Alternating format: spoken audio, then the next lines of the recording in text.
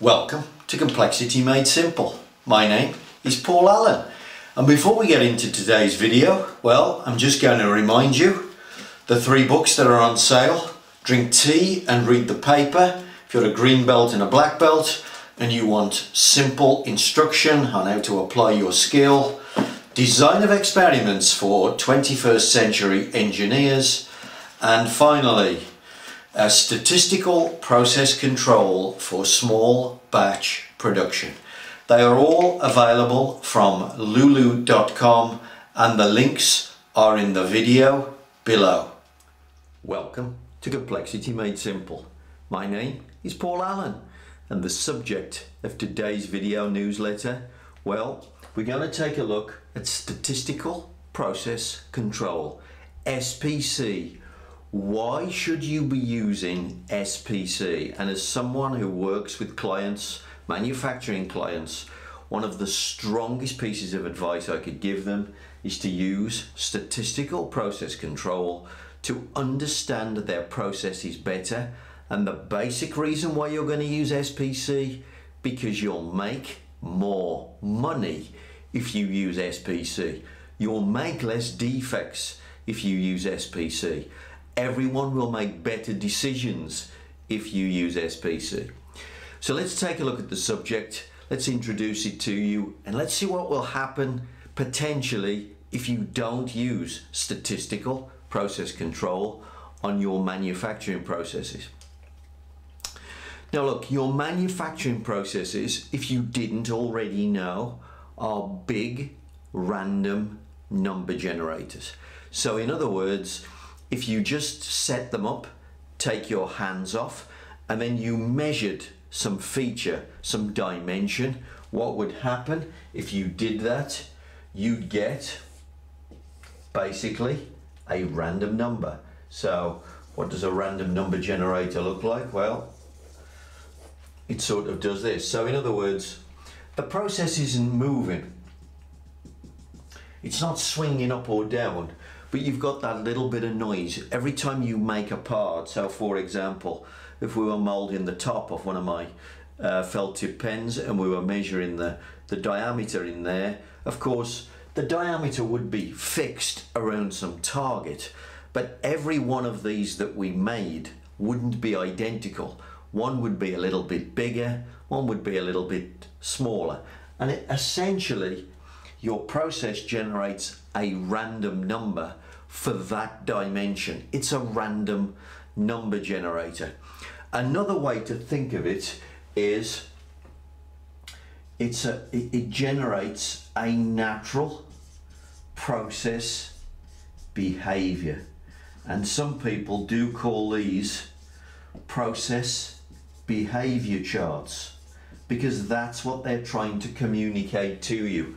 They're trying to communicate the natural process so that you can make better decisions about your process. So Don Wheeler, if you go and look at books, Short Run SPC is a great Don Wheeler book. So if you go and look at that, he will talk about process behavior charts in that textbook. So you have a random number generator. Of course, the problem with a random number generator, you don't necessarily know what's going to come next, but they have certain features that you can use to understand them. One of the features I've just kind of put on this diagram, they have a signal. The signal is the average. So where's the process sitting? Where's the signal? But they also have another feature, which is the more confusing feature. They have the spread here, which is known as noise. Yeah, you might also look at it as, if you look at it as a basic statistic, it's the range that the process is generating. And these are 2 things that we can take into account from a random number generator. So let's just consider a random number generator that's kind of easy to understand for a second, and we'll use this. We use a 6-sided dice. It's one of my favorite random number generators. I often use them in class so that people can understand processes. And of course, like any random number generator, I don't know exactly what's going to come next. But what do I know about my random number generator? Well, of course, I know the average. So the average on a 6-sided dice, 3.5. So I know the signal. So let's just put that up there. I know the signal for this random number generator. I also know the noise. So I know the range for my random number generator, which in this case, of course, is 1 to 6. That's known as the noise. And finally, there's one last thing that I know about my random number generator that I didn't mention here.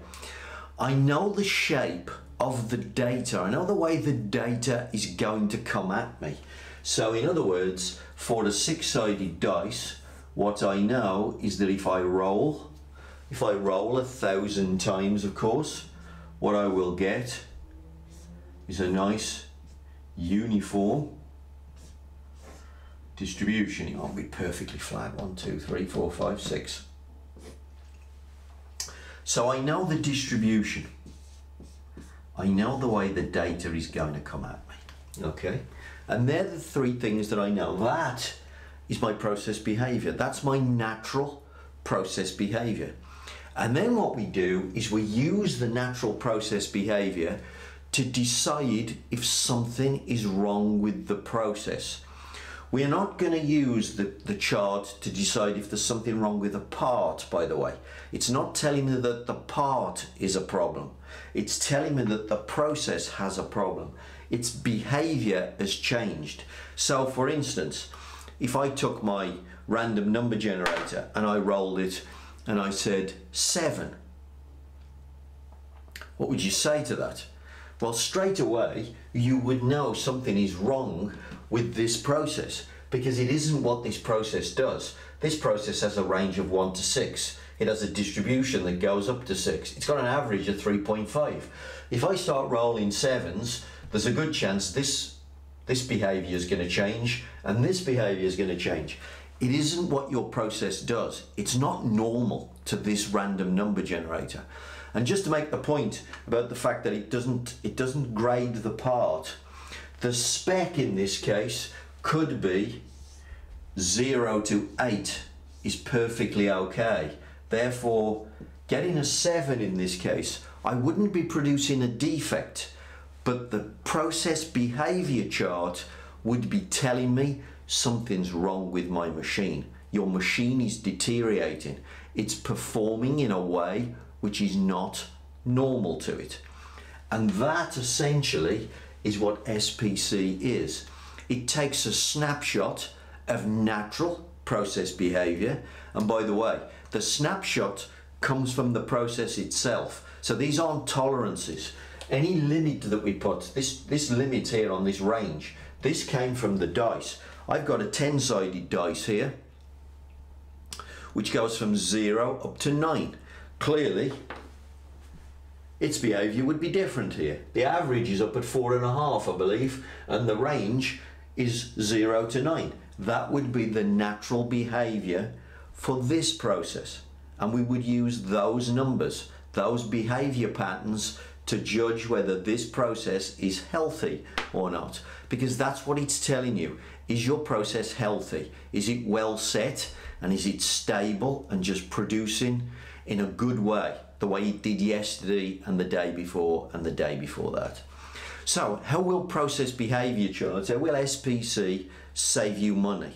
Well, here's the danger if you don't use them. Let's take the dice here and let's use tolerances instead. Now I'm going to put a tolerance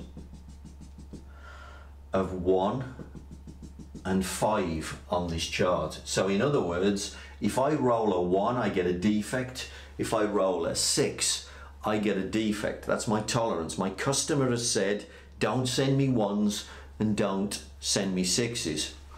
Now, before I put those tolerances on this chart, we would have been perfectly happy if all these rules had been in play for my normal random number generator.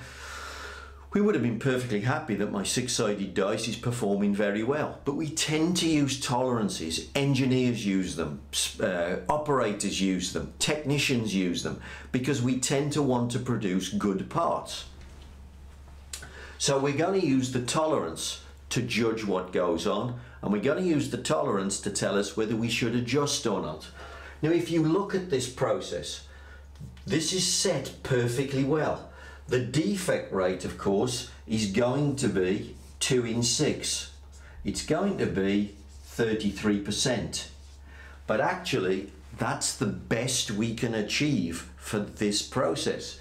The natural process behavior for this process is a minimum defect rate of 33%. Okay, and the chart would communicate that. That's what it's trying to do. It's trying to communicate natural process behavior. But we're going to use the tolerances instead. Now, of course, when we turn the machine on, we get lots of opportunity to roll 2, 3s, 4s, 5s, etc. So we get lots of good product and everything's okay.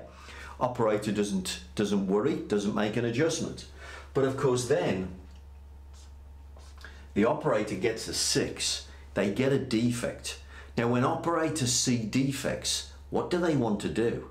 Well, they want to adjust. What they're basically doing, look, is they are reacting not to the pattern, they're reacting to an individual data point.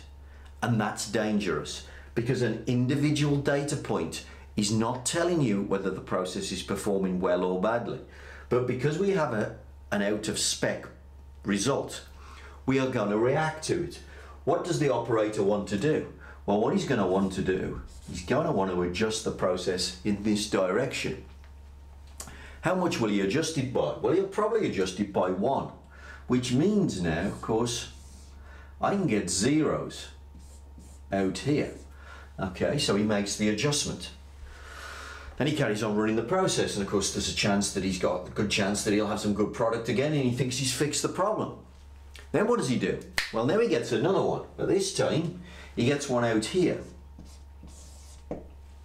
out at 0. Now what does he want to do? Well, now he wants to adjust it again. But this time he's going to adjust it in the other direction, but instead of adjusting it by -1, this time he's going to go in this direction, +2, which means he can get 7s out here. So look, before we started using tolerances on this process, we had a defect rate of 33%. Now we're using tolerances, and we're allowing the operator or the technician or the engineer to adjust the process backwards and forwards. And they're doing it but from one data point, which is a very bad habit to get into. From one data point, they are making an adjustment. What have they done? They made the situation worse. They're moving this thing backwards and forwards, and suddenly now we've got a defect rate of 4 in 8, or 50%. Your people are making your processes worse. And this is what will happen if you don't use SPC. Your defect rates will be elevated if you do not use statistical process control. Because what SPC is trying to do, it's trying to communicate the natural picture. Because of course, what an operator sees is a data point at a time. It's a very bad habit to work to one data point. What we want to communicate to the operator is the natural process behavior. And whilst that natural behavior is going on, what will they do? They will take their hands off, they will drink tea and read the paper, because that's the best thing an operator can ever do when they are controlling a process. And that's what SPC helps you to do. Keep your hands off and make more money. Now, of course, the pattern that is happening out in your manufacturing process isn't a uniform distribution. It's typically a normal distribution. And maybe you've got this situation. And of course, what the operator will do, look, maybe there's 2% defects in that tail, 2% defects in that tail. What will they see most of the time? Well, most of the time they'll see good results because there's lots of opportunity to produce good results. What will they think they've got?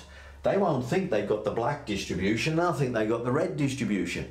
But then of course there's time when you have to get one there.